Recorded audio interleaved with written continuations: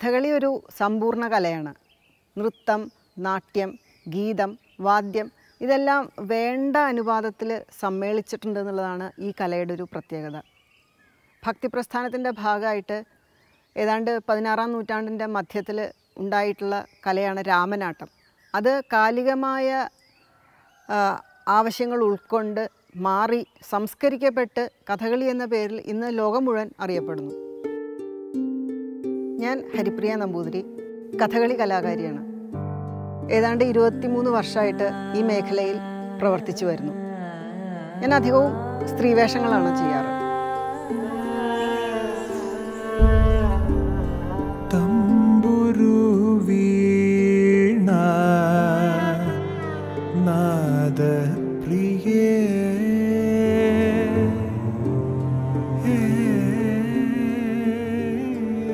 ഇത് എൻ്റെ അമ്മയുടെ വീടാണ്.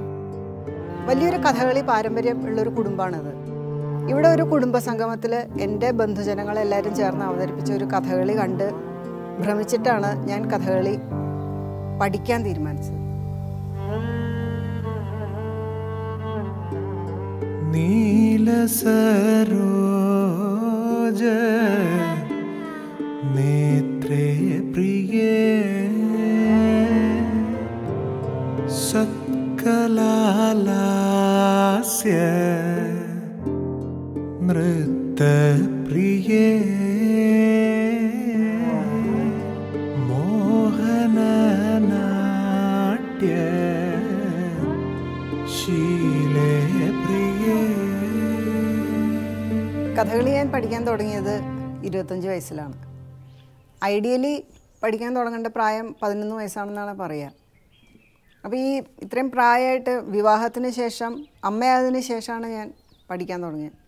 അപ്പോൾ അത്രയും മോഹം കൊണ്ടാണ് പഠിക്കാൻ തുടങ്ങിയതെങ്കിലും എന്നെക്കൊണ്ടത് സാധിക്കുമോ എന്നുള്ളൊരു ഭയം ഒരു വശത്തുണ്ടായിരുന്നു. ഒന്നാമത് ഈ പ്രായം കവിഞ്ഞതിൻ്റെ ഒരു ഭയം, സ്ത്രീ ആയതിൻ്റെ ഒരു ഭയം, പിന്നെ ഇതിൻ്റെ ഫിസിക്കൽ സ്ട്രെയിൻ, അതിൻ്റെ നമുക്കത് ശരീരത്തിന് അത്രയും ഒരിത് എടുക്കാൻ പറ്റുമോ, അങ്ങനെയുള്ള പല ഭയങ്ങളും ഒരു വശത്തും, അടക്കാനാവാത്ത മോഹം ഒരു വശത്തും, ഇതിൻ്റെ ഒരു തമ്മിലുള്ള ഒരു ദ്വന്ദ്വയുദ്ധം എന്ന് വേണമെങ്കിൽ പറയാം. അതിൽ ഒരു പക്ഷേ മോഹം ജയിച്ചു. പക്ഷേ പഠിക്കുക എന്നുള്ളത് മാത്രമേ എനിക്ക് ഉദ്ദേശം ഉണ്ടായിരുന്നുള്ളൂ. അരങ്ങത്ത് വരിക അങ്ങനെയൊന്നും ഉണ്ടായിരുന്നില്ല. കാരണം കുട്ടിക്കാലം മുതൽക്ക് കണ്ട് കേട്ട് ശീലിച്ച വളർന്ന ഒരു കലയാണ് കഥകളി.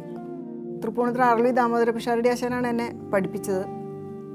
ഞാൻ ആശാൻ്റെ അടുത്തും പറഞ്ഞത് എനിക്ക് അരങ്ങേറണം അങ്ങനത്തെ ഉദ്ദേശങ്ങളൊന്നുമില്ല, കൂടുതൽ അടുത്തറിയുക, ഈ കലയെ അടുത്തറിയുക, അതിന് വേണ്ടി. അപ്പോൾ പക്ഷെ പഠിക്കണതിൽ യാതൊരു കോംപ്രമൈസും ഇല്ലാണ്ട് ചിട്ടയായിട്ട് തന്നെ പഠിക്കണം എന്നുള്ള രീതിയിൽ. അപ്പോൾ കാൽസാധകവും കണ്ണുസാധകവും അത്യാവശ്യം മെയ്യുറപ്പെടുകൾ അടവുകളൊക്കെ ചെയ്ത് കലാശങ്ങളൊക്കെ ആ ചിട്ടയായിട്ട് വഴി പോലെയാണ് പഠിച്ച് തുടങ്ങിയത്. അങ്ങനെ ഏകദേശം ഒരു കൊല്ലം കഴിഞ്ഞപ്പോൾ പിന്നത്തെ വൃശ്ചികമാസത്തിൽ കാർത്തികയ്ക്ക് ദക്ഷയാഗത്തിൽ സതിയായിട്ട് അരങ്ങേറുകയാണ് ചെയ്തത്.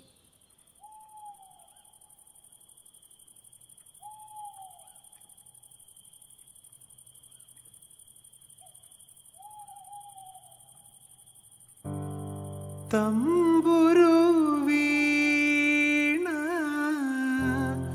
നാദപ്രിയേ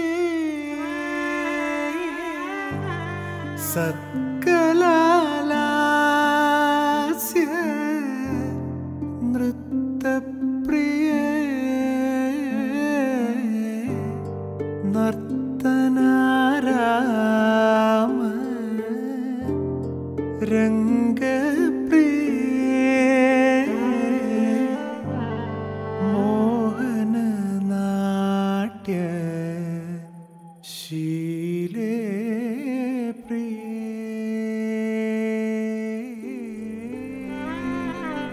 യതോ ഹസ്തസ്തതോ ദൃഷ്ടി, യതോ ദൃഷ്ടിസ്തതോ മനഃ, യതോ മനസ്തതോ ഭാവോ, യതോ ഭാവസ്തതോ രസ, അങ്ങനെയാണല്ലോ ശാസ്ത്രം.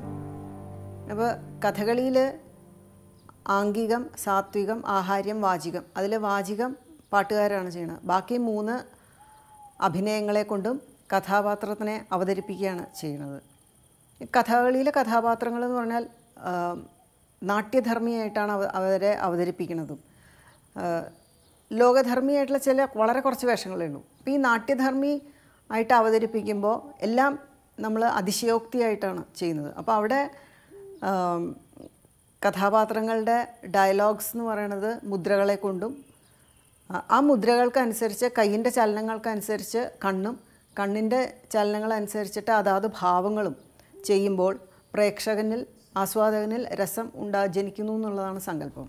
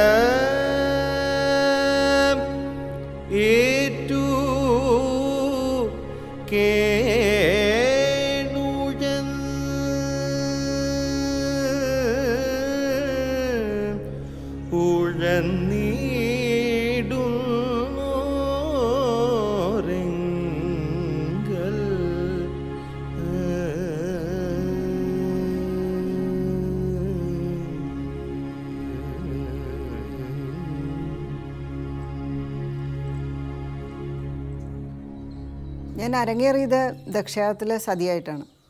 അപ്പം അങ്ങനെ സ്ത്രീവേഷം ചെയ്തിട്ട് സ്ത്രീവേഷത്തിൽ എനിക്കൊരു കംഫർട്ടും മാത്രമല്ല എൻ്റെ ചലനങ്ങൾ എൻ്റെ സ്വാഭാവികമായ ചലനങ്ങളും സ്ത്രീവേഷങ്ങളുടെ ചലനങ്ങളുമാണ് തമ്മിൽ കൂടുതൽ യോജിപ്പെന്ന് എനിക്ക് തോന്നി. മാത്രമല്ല ക്യാരക്ടേഴ്സുമായിട്ട് നമുക്ക് ഐഡൻറ്റിഫൈ ചെയ്യാനോ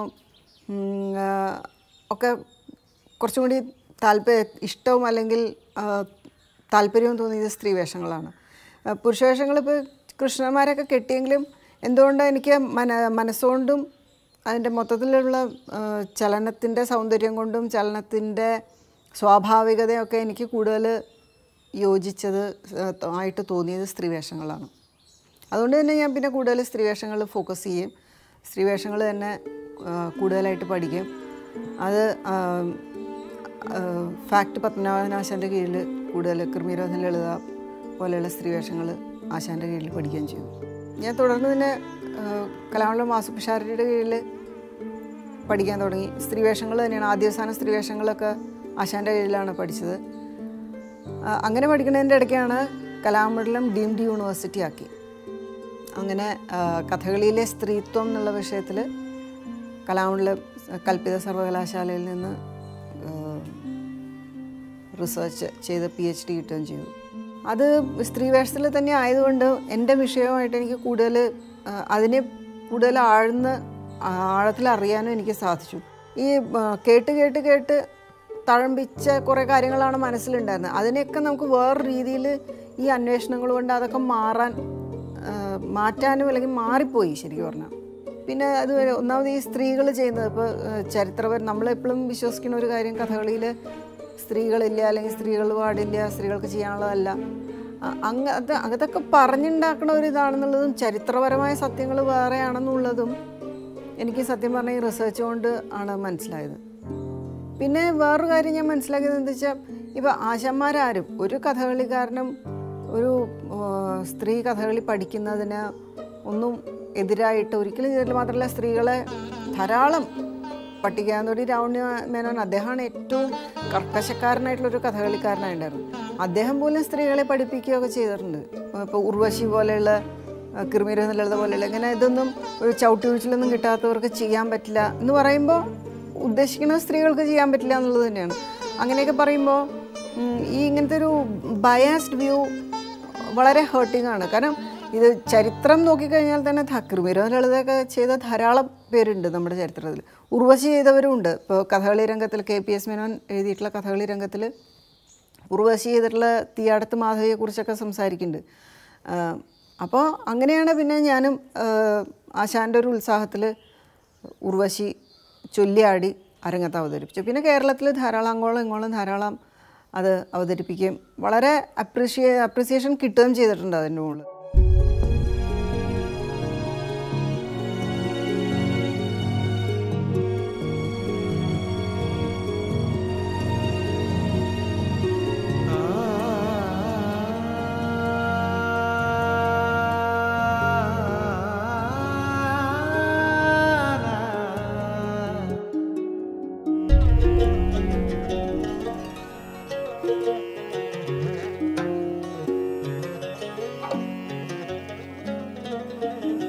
എനിക്ക് ആദ്യം ഈ സ്ത്രീകൾ ചെയ്താൽ നേരെയാവും എന്നൊക്കെയുള്ള ഉത്കണ്ഠയുണ്ടായിരുന്നു. പിന്നീട് അത് പലരും ചെയ്ത് കാണുമ്പോൾ ചെയ്യച്ച വെറുതെ ഒരു പദം പഠിച്ച് കാണിക്കണമല്ല, യുദ്ധവിശലിന് പഠിക്കുമ്പോൾ അത് നേരാവണ്ണം ചെയ്ത് കാണിക്കുമ്പോൾ അത് കുറച്ചും കൂടി ബെറ്റർ അത് തന്നെയാണ് തോന്നുന്നു. പുരുഷന്മാർ സ്ത്രീവേഷം കെട്ടി സ്ത്രീയാണെന്ന് പറഞ്ഞ് കളിക്കണേക്കാൾ കാഴ്ചയ്ക്ക് അനുഭവം, പ്രേക്ഷകന് അനുഭവം ഉണ്ടാകാൻ സ്ത്രീകൾ കെട്ടിക്കളിക്കുമ്പോഴാണ് ഉണ്ടാവേണ്ടത്. കാരണം ഈ സ്ത്രീ കഥാപാത്രങ്ങളെ ഇപ്പോൾ ദമയന്തിയാണ് അല്ലെങ്കിൽ അതുപോലെയുള്ള മറ്റ് മോഹിനിയാണ് ഉള്ള കഥാപാത്രങ്ങൾ പുരുഷന്മാരിപ്പോൾ നന്നായിട്ട് മിനുക്കി വൃത്തിയായിട്ട് വേഷം ഒരുങ്ങണമൊക്കെ ഉണ്ട്, വേഷം ഒരുങ്ങി ഒലയുന്നുണ്ട്, അതൊക്കെ ഉണ്ട്. പക്ഷെ ആ ഒലയിലൊക്കെ ഒരു പുരുഷൻ ചെയ്യണ പരിമിതിയുണ്ട്. പിന്നെ മുദ്രകളാണ് കഥകളിയുടെ ഭാഷ. ആ മുദ്രകൾ കാണിക്കുന്ന വിരലുകൾ പരുക്കനായാലും തടിച്ചായാലും നന്നല്ല, ഒരു എന്താ പറയണ്ടേ തളരി പോലെ എന്നൊക്കെ പറയില്ലേ. അപ്പോൾ അത് ഈ ശിവരാമൻ്റെ വിരലുകളൊക്കെ വളരെ നേർത്ത വിരലുകളായിരുന്നു, അന്ന് അത് ചോദ്യപ്പെട്ടതുണ്ടായിരുന്നില്ല. പിന്നെ പല സ്ത്രീവേഷക്കാരുടെയും വിരലുകളും കാണിക്കുന്ന മുദ്രകളും പിന്നെ ഒലയാണ് തോന്നും, ആ തോന്നൽ വരരുത്, ഓട്ടോമാറ്റിക്കലി വരണം എന്നർത്ഥം. അപ്പോൾ അങ്ങനെ ആകുമ്പോൾ അതിന് കാഴ്ചയ്ക്ക് ഭംഗി കൂടും. യാഥാസ്ഥിതിക മനസ്ഥിതി ഇല്ലാതെ കണ്ട് ഒരു എനിക്ക് വലിയ ഗ്രഹീതണ്ട, ഞാൻ പറയണത് ശരിയെന്ന് പറയണ കുറേ വിഭാഗക്കാരല്ലാതെ കണ്ട് ഇത് കണ്ട് ശീലമുള്ള പുതിയ തലമുറക്കാരൊക്കെ ഇതാണ് ഇഷ്ടപ്പെടുക, സംശയമൊന്നുമില്ല. മറ്റേതിപ്പോൾ പണ്ട് ഞാൻ കഥകളി കണ്ടിരുന്നു, അത് ആനക്കുട്ടിയായിരുന്നു, അങ്ങനെയായിരുന്നു, മറ്റേയാൾ അങ്ങനെയായിരുന്നു ഇങ്ങനെയായിരുന്നു പറഞ്ഞ കുറേ വിദ്വാന്മാരുണ്ട്, അതെപ്പോഴും ഉണ്ട്. അതിനെന്തെങ്കിലും ചില പദമോ അല്ലെങ്കിൽ ശ്ലോകമോ മുദ്രയോ എന്തെങ്കിലുമൊക്കെ ഒന്ന് പറഞ്ഞാൽ എന്നാൽ ശരി മറ്റുള്ളവർ വിശ്വസിക്കുന്നവരുണ്ടാവും. പക്ഷേ ഇന്നിപ്പോൾ കഥകളി വിദ്യാർത്ഥികൾ മുതൽക്ക് അധ്യാപകന്മാർ വരെ പുതിയ തലമുറയിലുള്ള എല്ലാവരും പുതിയ ആസ്വാദകരും നല്ലോണം ഇതിനെ പറ്റിയിട്ട് പറയാനും വേറൊരാൾ പറഞ്ഞാൽ മുഴുവൻ കേട്ട് സമ്മതിക്കുന്ന ആളുകളൊന്നുമില്ല. വൃത്തിയായിട്ട് കഥകളിയിൽ നന്നായിട്ട് പറയാനുള്ള എല്ലാ പഠിക്കണ വിദ്യാർത്ഥി മുതൽക്ക് നന്നായിട്ട് വേഷം കെട്ടി കളിക്കാൻ എല്ലാവർക്കും നന്നായിട്ട് പറയാൻ പറ്റും, പെൺകുട്ടികൾക്ക് അതിലേറെ പറ്റും. അപ്പോൾ ഞാൻ പറയുകയെച്ചാൽ പുതിയ നല്ല താല്പര്യമുള്ള കുട്ടികളെ നന്നായിട്ട് അനവധി കാലം പഠിപ്പിച്ച് നല്ലോണം അവർ പഠിച്ച് അരങ്ങത്ത് പരിചയിച്ച് ഇതായാൽ കഥകളിക്ക് സ്ത്രീവേഷങ്ങൾ തന്നെയാണ് വേണ്ടത് എന്നാണ് എൻ്റെ ഇപ്പോഴത്തെ അനുഭവത്തിൽ നിന്നുള്ള അഭിപ്രായം. കാരണം ഞാൻ പഠിപ്പിച്ചതിലിപ്പോൾ ഡോക്ടർ ഹരിപ്രിയ നമ്പൂരി ഞാൻ പറയേണ്ടതല്ലെങ്കിലും ഒരുപാട് ആളുകൾ ഹരിപ്രിയയുടെ വേഷങ്ങൾ കണ്ടിട്ട് എന്നോട് ഇങ്ങോട്ട് വിളിച്ച് അഭിപ്രായം പറഞ്ഞിട്ടുണ്ട്. അപ്പോൾ എനിക്കതിലൊരു ആത്മവിശ്വാസം എനിക്കും കൂടുന്നുണ്ട്. അപ്പോൾ അവരത് വെറുതെ പറയണതല്ല, നല്ലോണം ഗ്രഹീതമുള്ള ആളുകൾ പറയണത്. അപ്പോൾ അങ്ങനെ പ്രേക്ഷകരിൽ നിന്നുള്ള അഭിപ്രായങ്ങളും നടത്തിപ്പുകാരിൽ നിന്നുള്ള അഭിപ്രായങ്ങളും വരുമ്പോൾ അതാണല്ലോ ഇതിൻ്റെ മെയിൻ അഭിപ്രായങ്ങൾ. ഓരോ കലാകാരനും അവൻ ചെയ്യണത് എന്താണ് അതിൻ്റെ ചരിത്രം, എന്താണ് അതിൻ്റെ രീതികൾ, ഇതൊക്കെ പറഞ്ഞ് മനസ്സിലാക്കാനുള്ള കഴിവ് പുതിയ വളർന്നു വരുന്ന എല്ലാ കുട്ടികൾക്കും കലാകാരന്മാർക്കുണ്ട്. പിന്നെ അതിൽ മറ്റൊന്ന് കയറിയിട്ട് ഒരാളാവാൻ നിൽക്കേണ്ടതെന്നാണ് എനിക്ക് തോന്നുന്നത്. ഇനി ഇവിടുന്ന് അങ്ങനെയുള്ള കാലം അതാണ്. ഇനി അങ്ങനെ ചെയ്യുകയാണെന്ന് വെച്ചാൽ തന്നെ അതൊന്നും ആരും കണക്കാക്കേണ്ടത് അല്ല, സത്യതാണ്. അവരിങ്ങനെ പറയും അല്ലാതെ.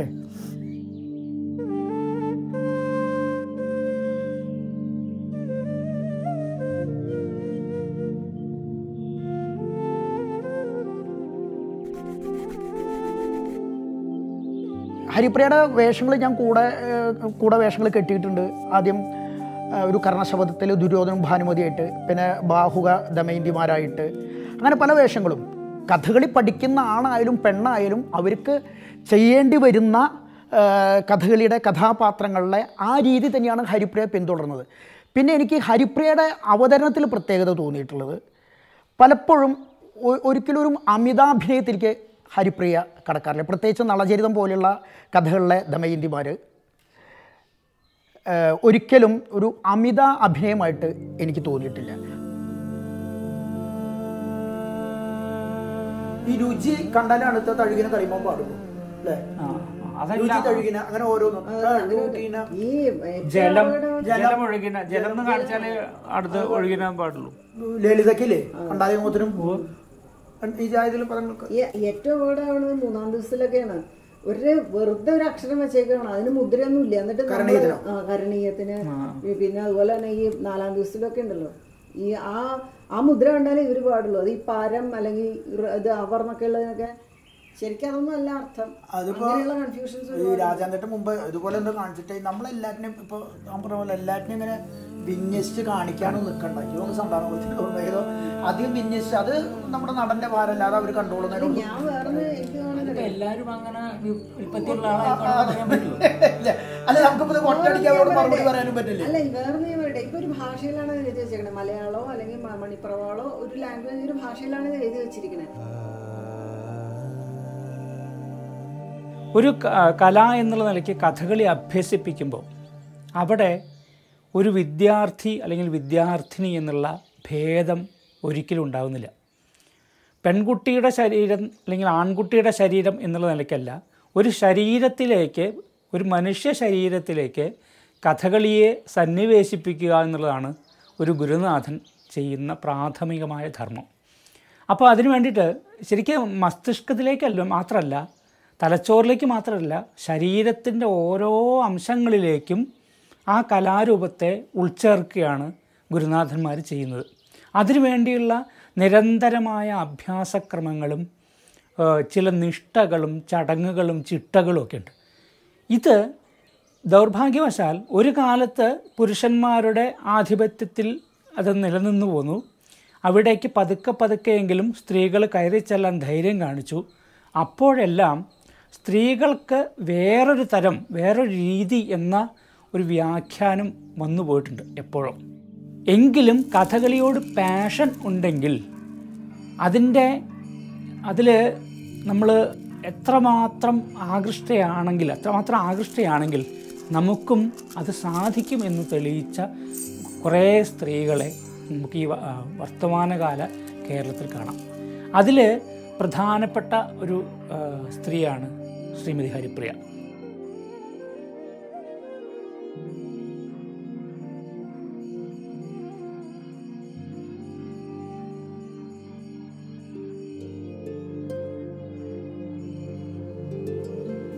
സ്ത്രീവേഷം പുരുഷന്മാർ ചെയ്യണം അല്ലെങ്കിൽ സ്ത്രീകൾ ചെയ്താൽ നേരെയില്ല എന്ന് പറയുന്നത് അതിനോട് ഇന്ന് യോജിക്കാൻ ബുദ്ധിമുട്ടാണ്. കാരണം നല്ല രീതിയിൽ അത് ചെയ്യുന്ന ആൾക്കാർ ധാരാളം ഉണ്ട്. പിന്നെ ഇപ്പോൾ ആരെങ്കിലും ഒരു ഭാഗം കുറച്ച് ആൾക്കാർ ഇപ്പോൾ എല്ലാത്തിനും ഉണ്ട് രണ്ടഭിപ്രായം ഉണ്ടാവുകൊണ്ട് അങ്ങനെ അതിനെ അത്ര കണക്കാക്കണമെന്ന് എനിക്ക് തോന്നാറുള്ളൂ. കാരണം നല്ല രീതിയിൽ സ്ത്രീവേഷങ്ങൾ ഇപ്പോൾ ഈ ലളിതമാരായാലും അങ്ങനെയുള്ള പ്രധാനപ്പെട്ട നായിക കഥാപാത്രങ്ങൾക്ക് നല്ല രീതിയിൽ അവതരിപ്പിക്കുന്ന ധാരാളം സ്ത്രീകൾ തന്നെ ഇന്ന് ധാരാളം ഉണ്ട്, ഇല്ല എന്ന് പറയാൻ പറ്റില്ല. അതൊന്നും അത്ര മോശമായിട്ടൊന്നും കാണാനും എനിക്ക് സാധിച്ചിട്ടില്ല. അങ്ങനെ പൊതു അഭിപ്രായം. പിന്നെ ചിലവർ എന്തോ അത് അങ്ങനെ പറയണത് ചോദിച്ചാൽ നിശ്ചല്യാതെ തന്നെ അതിന് പറയുള്ളൂ. അല്ലാണ്ട് അത് പുരുഷന്മാർക്ക് മാത്രമേ സ്ത്രീവേഷം ചെയ്താൽ നേരെയൊന്നും പറയാൻ പറ്റില്ല. പിന്നെ ചില ഈ പറഞ്ഞില്ലേ ശാരീരികമായിട്ട് ചില ഇത് ഉണ്ടാവും ഈ അഭ്യാസത്തിൻ്റെ, അതിൻ്റെ ചില ന്യൂനതകൾ ഒരു പക്ഷേ ഉണ്ടാവില്ല എന്ന് പറയില്ല. എങ്കിലും ആ ന്യൂനതകൾ തരണം ചെയ്യാൻ വേണ്ടിയിട്ട് ഇവർ നല്ലോണം ശ്രമിക്കുന്ന കുറേ ആൾക്കാർ ഉണ്ട് എന്നുള്ളത് വാസ്തവമാണ്. കുട്ടിക്കാലം മുതൽ ഇത് കണ്ടിട്ടും അതിൻ്റെ ബുദ്ധിമുട്ടുകൾ എന്താണെന്ന് ഒരു പക്ഷേ മനസ്സിലാക്കിയതിൻ്റെ ശേഷമായിരിക്കും അതൊക്കെ അറിഞ്ഞുകൊണ്ടാണ് ഹരിപ്രിയ ഇത് പഠിക്കാൻ തുടങ്ങിയിട്ടില്ല. അപ്പോൾ അതിൻ്റെയും ഗൗരവത്തോടു കൂടി കാണുന്നൊരു വ്യക്തിയാണെന്ന് ഞാൻ കുട്ടിയെക്കുറിച്ച് പറയാനുള്ളത്.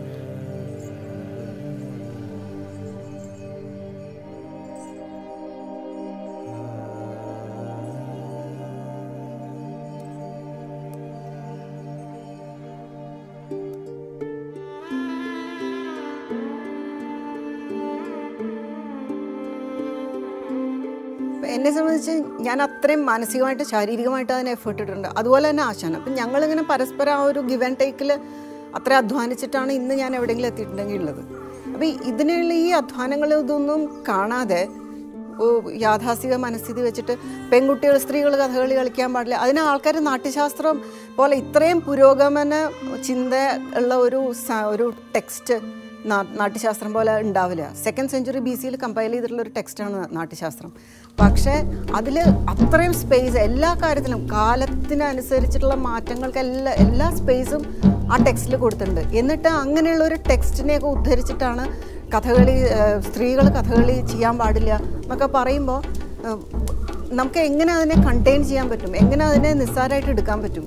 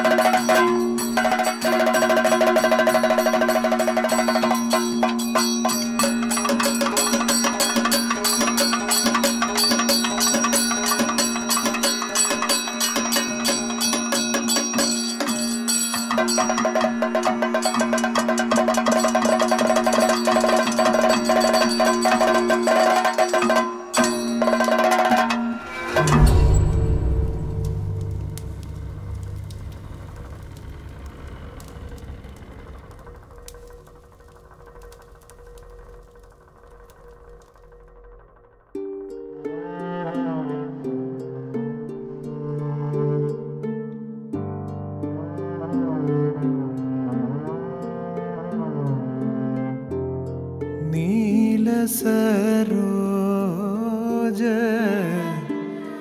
നേത്രേ പ്രിയേ സത്കലാലാസ്യ നൃത്തപ്രിയേ